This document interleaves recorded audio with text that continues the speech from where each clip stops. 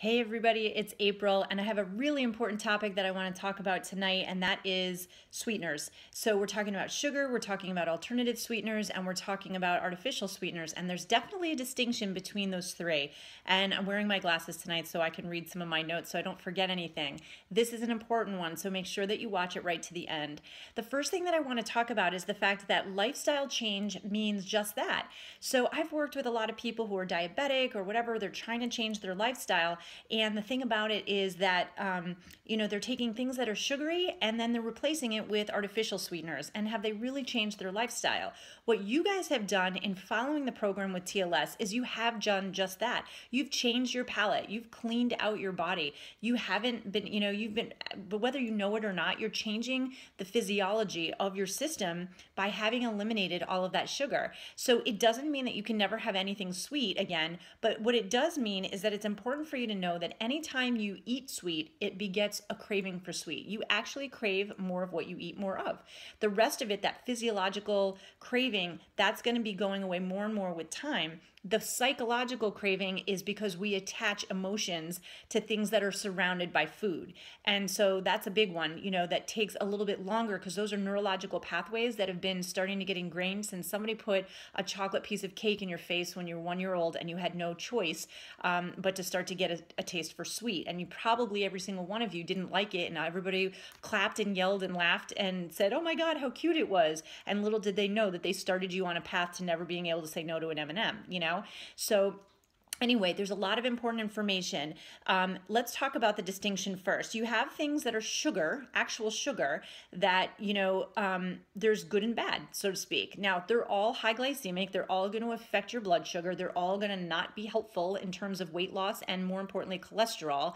Case in point, I digress for a second, but if you want to lower your cholesterol, the best way to do that is to get your sugars under control. And the way we do that is eating low glycemic, which is exactly what you've been doing. So for those of you who might have had like a little bit higher cholesterol before starting this program, you may want to check that because it's not just because of the weight loss that cholesterol goes down. There's a lot of people that are skinny fat and have high cholesterol. Anyway, that's a sidebar. So, anyway, I'm going to try to do it blind. So something like this, raw sugar, we do keep in our cabinet. It lasts for like a really long time. And that's just because we're not using it on a regular basis. But if we have, friends over and they want sugar in their coffee, we give alternatives. We have alternative sweeteners like stevia or monk fruit, which I'll show you. And then this would be real sugar. So this is compared to the processed sugar that would be like the white processed sugar or the little table sugars you'd find at a restaurant. Those you want to stay away from. This one would be more real, if you will. Another one that would fall into that category that would be lower glycemic impact is something called coconut palm sugar, which I do have somewhere in my daughter's baking stuff, but I didn't pull it out. But that is something that like is maybe a 35 or 40 on the glycemic index scale. But again, sugar and things that are sweet do beget a craving for something sweet. So it's nothing that you want to use in large amounts by any means, but I just wanted to tell you the difference there so that if you were looking between, things that your body recognizes as real, that would be it. Here's the thing that people don't really totally, sometimes they cross the name and it's semantics, but it does matter. An artificial sweetener is different than an alternative sweetener. So an artificial sweetener would be the things that are really just that. They're processed, they're chemicals, and they're not good for you at all in any kind of way, shape, or form. Whereas something that's an alternative sugar is not actually sugar. It's not made from a fruit that has sugar or something like that, but it is sweet, maybe sweeter than sugar. And those would be things like stevia or monk fruit or agave or things of that nature. So they're alternative to a regular sugar, but that doesn't make them chemically processed. So that's kind of important. Some people are like, no to, sweeteners. And I agree with them if it is one of the ones that I'm going to put on my red flag list. So here's how I've broken it down. Red, yellow, green. Red is like, please just stay away from it in any category. And green does not mean go ahead and have it all the time. It just means if they're going to be ones that you have in your cabinet on occasion to put in a tea or to use for whatever reason, use them in small moderation, kind of doses, but these are the ones that you would use. Okay, let's start. The white processed sugar, it's out. That's the red right there, okay? I'm putting raw sugar in a red just because it's sugar, but this you can have in your cabinet in case you do need on occasion some real actual sugar. It's brown, it's coarse, and at least it's not processed and your body knows what to do with it, all right? And it's much sweeter, so you don't actually need quite as much of it.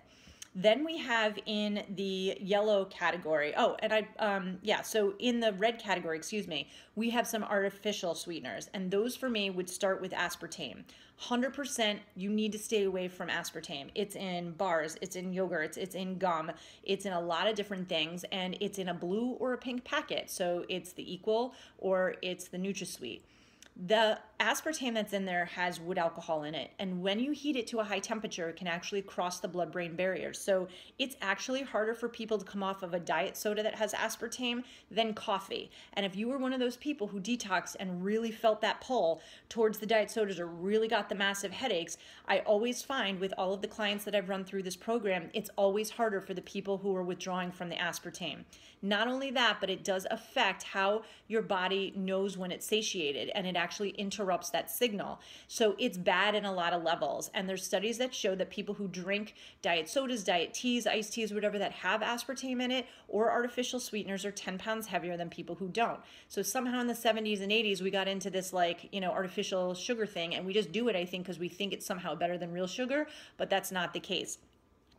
I used to work in head injury rehab, and the one item they never let on your tray of food that you ate, if you had your head injury acquired from the removal of a tumor or the presence of a tumor, they never allowed aspartame. Why? Because even though our hospitals are so behind on the East Coast in terms of nutrition for healing, they knew that the studies were way too great for tumor regrowth with the use of aspartame. Isn't that interesting? So in our house, that's an absolute no. That one, along with trans fats and high fructose corn sugar, those are all a red, red, red flag. So we're going to stay away from those. Saccharin also is another one that I would stay away from. So that's the Sweet and Low in the pink packets that my grandmother used to steal at the restaurants or whatever. That's a no-go as well. So you stay away from those because they have the most impact on your health. I know that even people with aspartame usage have headaches and gout and all sorts of different things, seizure disorders even, that can be linked to that. In the yellow category would be something like Splenda. Splenda is sugar, but it's got an extra chlorine molecule, so it's just chlorinated sugar, kind of like table salt, So it's really, you'd have to have 1,700 packets, according to studies, to really have a huge impact on your health. That said, some people are just sensitive and they prefer not to have it.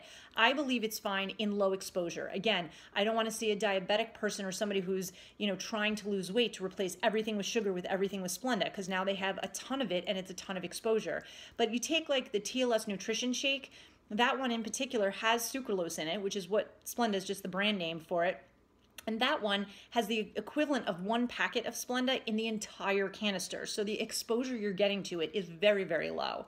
All right, so now we move into sort of the green areas. What are the ones that are okay to have? These are the two that would be my best picks, okay? One of them is stevia. This is just organic stevia, and the other one is monk fruit. They both come in packets, or you could get them in, bigger, amounts. And stevia will come in a brand name, maybe like Truvia would be the brand name for it. My daughter uses that sometimes when she makes something gluten-free for my daughter who's celiac. So she'll use that on occasion to bake, and sometimes she'll use raw sugar. She loves to bake. I don't stop her from doing that, but she tries to use more wholesome ingredients, sweet potatoes, black beans, all sorts of fun stuff that she does, and she tries to keep them grain and dairy-free. So she uses things like coconut, flours and almond flours and things like that. So these, if you're going to put them into a tea or a coffee or something in small amounts, those are going to be just fine. And they may just help you to get through that craving of sweet without really presenting too much for you that's not good. That said, and I hope that helps, that said, just because something doesn't have a calorie and it doesn't have sugar, remember this, your body doesn't know the difference. So if you take in something like Truvia or Sweet and Low, monk fruit, or the regular stevia or whatever, and your brain detects something that's sugar and sweet, you're still going to have an insulin surge. So it's very possible that with that, you are still going to, be sort of storing fat or sort of become in that fat, in that fat storing mode, because insulin's going to get released into your system. So if you just wake up in the morning and you have a sugary cup of coffee, but you've used stevia, it's not that it's okay. So my best idea for you is that if you are going to have these, have them when you're having food. Don't just have a cup of tea with something sweet in it first thing in the morning and get your blood sugar going, because your body thinks that, it needs it, even though your blood sugar hasn't gotten up, that you're getting an insulin surge anyway. I don't want to see that happen, and then have you reverse some of your effects. So just be sensitive to that. The last thing I'm going to stop with is that there was a great study that was done with rats, and it was 3 groups. So I'll just explain quickly. The sugar group, that was a group of rats that were fed like a sugar water, sort of like a soda or a Gatorade or something like that. Then they were fed a brownie food. The other 2 groups were an artificial sweetener group, and they had water with artificial sweetener. They were fed the same brownie-like food, and then water. And they were fed a brownie-like food. Well, the group with the water, they were able to nibble on the brownie and stop. The other 2 groups, they could not stop eating the brownie. They'd eat it, go away, come back, go away, come back, go away. There were a lot of things that were derived from that study, but one of the most important things was that they were examining how artificial sweeteners, just like sugar, not just increase cravings and your inability to sort of like know when you're full, but that actual response, that message that you're getting to your system that you're not needing to eat anymore. And that was interrupted, not just with sugar, but with artificial sweeteners as well. So I know it's a lot of information. Thank you for hanging in with me, you guys, and keep up with the videos so you can learn the next great topic.